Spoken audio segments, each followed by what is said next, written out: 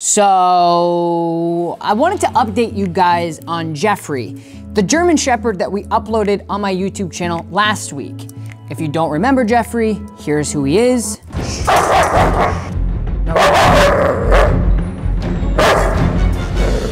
Now, a lot of you follow me on Instagram and you've seen how good Jeffery's doing, but I'm also getting a lot of questions on how I've gotten Jeffery to the point that he's at now and what are the things that we've done with him to get him successful because of his resource guarding issues were so bad.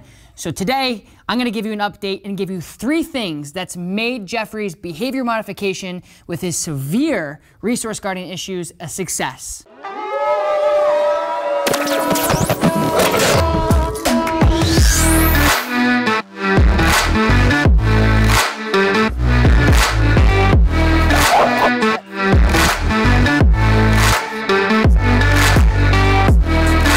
No. Come on, oh boy. Gotta grab crazy 1 and 2 first. Crazy 1. Come on, crazy 2. Crazy 2.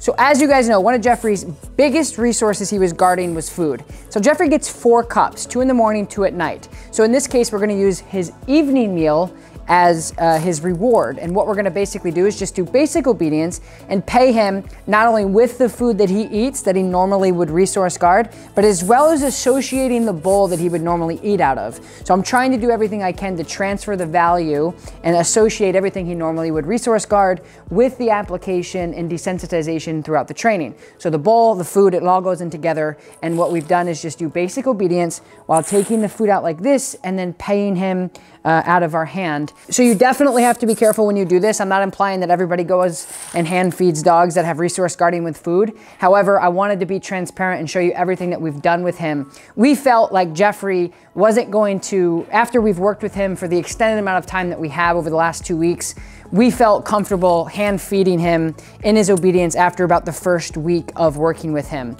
So you have to definitely take it into consideration dog by dog basis here.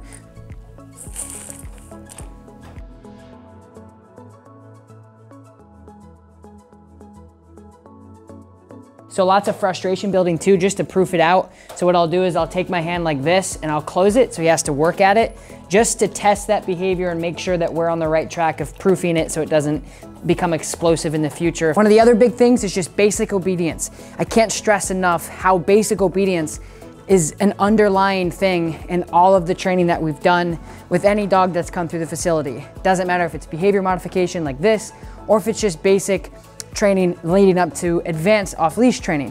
Basic platform foundational obedience is so key in any training with any dog. Doing things like heel, sit, down, stay, and place, specifically place, and I'll show you why the place command has been huge for him and his success in a minute. But it's our job as trainers to make sure that he can do this pretty much anywhere, pretty much with anybody. So it's not just inside. You have to be able to implement this outside as well.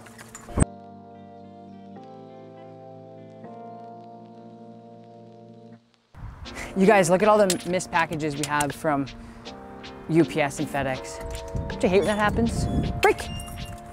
Last but certainly not least would be the leave it command or disengagement command or off switch. Too many dogs don't know this command. And basically what it is clearly telling Jeffery that whatever he's doing at that moment or at that time, he has to then stop. So if he's actively pulling on the leash, you would tell him to heel.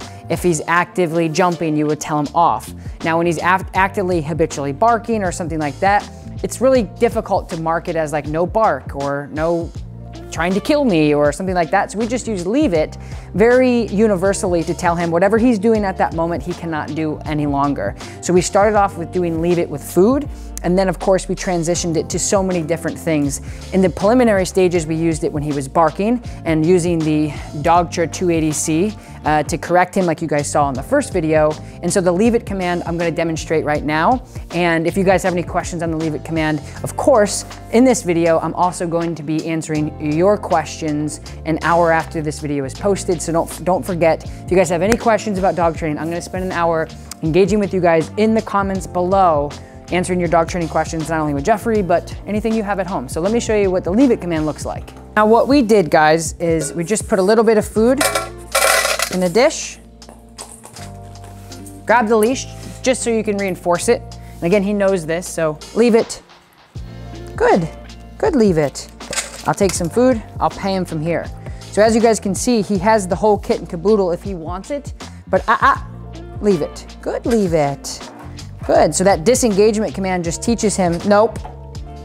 So a lot of impulse control, good job. So I am gatekeeping everything that he wants. So when he goes again, or if he goes again, leave it. Yes, good boy. See how he looked at me? Absolutely beautiful, good job, Jeffrey. So that's what the leave it command looks like. To introduce this, guys, it's very simple. All you'd have to do is get something that the dog is interested in. And in this case, Jeffrey's interested in food. And you would correct him with whatever corrective collar. We're just using a slip collar here, martingale, flat collar, prong collar, e-collar, whatever you want to correct the dog with. Tell them that they can't access that. It's good for any dog, really, to just be able to control something that they may become obsessive about. Safety is the biggest thing here. I feel comfortable with him because we've worked him for the last 2 weeks straight, and I know where he's at mentally, and I know where he's at training-wise. So when you're doing this, just make sure that you're safe, please. So now we can get a little fancier and take this food and really work on his impulse control. Good boy, get all those smells whipping around. Jeffrey, leave it. Yes, good, leave it. So paying him with a secondary source, but it's the same food, it's the same reward, but it's just secondary delivery. So he's not getting it from this, he's getting it from my hand.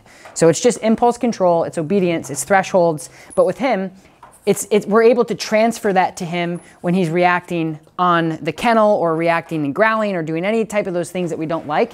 We're able to say leave it, and he knows that what he's doing is wrong and he has to stop that. And we were able to transfer that significantly in the kennel.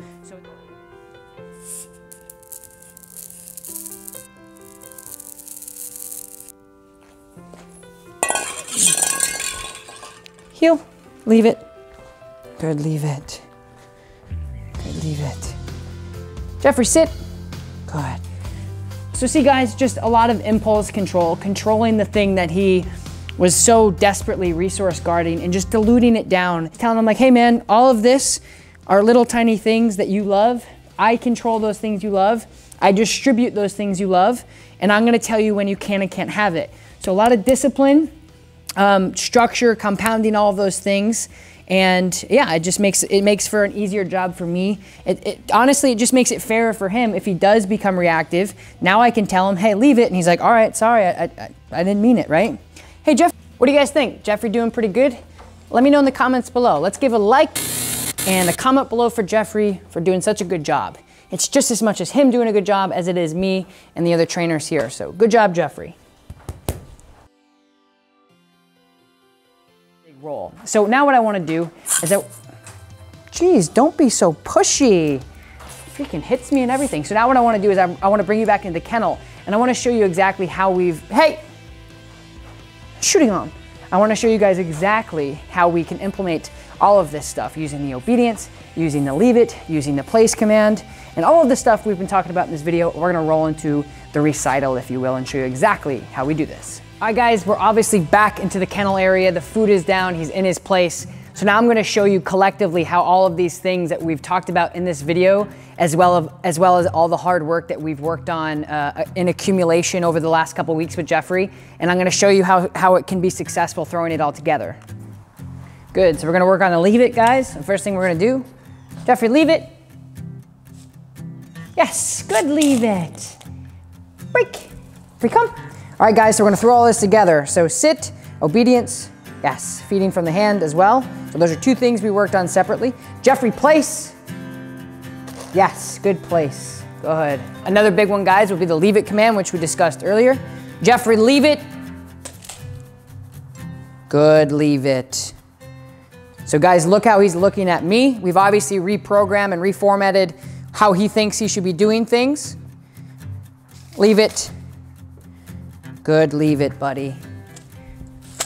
Yes, good. So guys, as you can see, all that fine tuning and all that obedience we've been doing with him to counter condition how he feels is really paying off for what we wanted and needed for Jeffrey to be successful. So obviously we want like full control with him at all times. So one of the proofing systems that we've done to make sure that we're getting full control and we're just pushing our boundaries, because that's kind of our jobs. Again, we're the professionals. We're supposed to see what this dog is really about, as well as triggers and things like that. So one really important thing that we've been doing also to proof this is putting the food down, leashing him up on a flexi, and recalling him actually out of the kennel as his food is down. So again, working on our obedience. So we're gonna say leave it, and then we're gonna recall him, and then we're gonna pay him. So I'm gonna take some of this food, and I'm gonna put it in my pocket.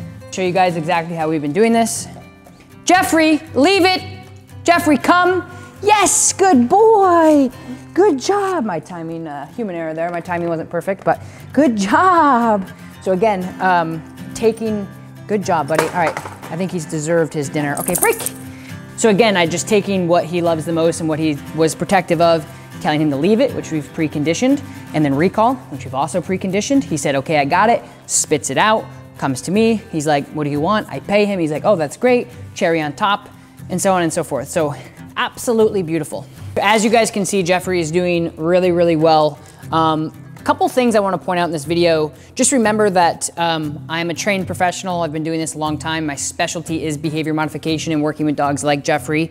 So please be safe when you're doing any of this type of work with resource guarding. That's very important to me. I hope this video brings you value, but at the same time, I want you to be safe.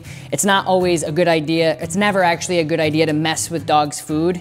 Just in general, it's a respect thing. But when you get a dog that is making really, really, really bad decisions around food and can potentially end up not working out for them at the end of the road. Somebody like myself has to come in and help reevaluate and restructure what this food means, as well as just teach the dog that they can't have whatever they want, when they want, and so on and so forth. And you can see how much it's paid off. So with that being said, I wanted to make this video to give you guys an update on Jeffrey.